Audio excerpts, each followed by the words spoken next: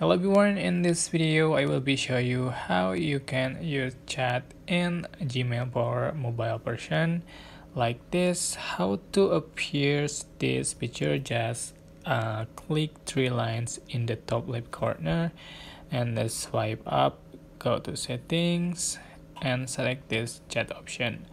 So just turn on this button of the chat and click down, so you can getting this picture.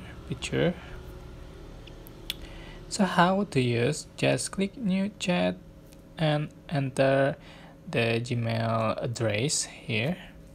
For example, so just enter your message here.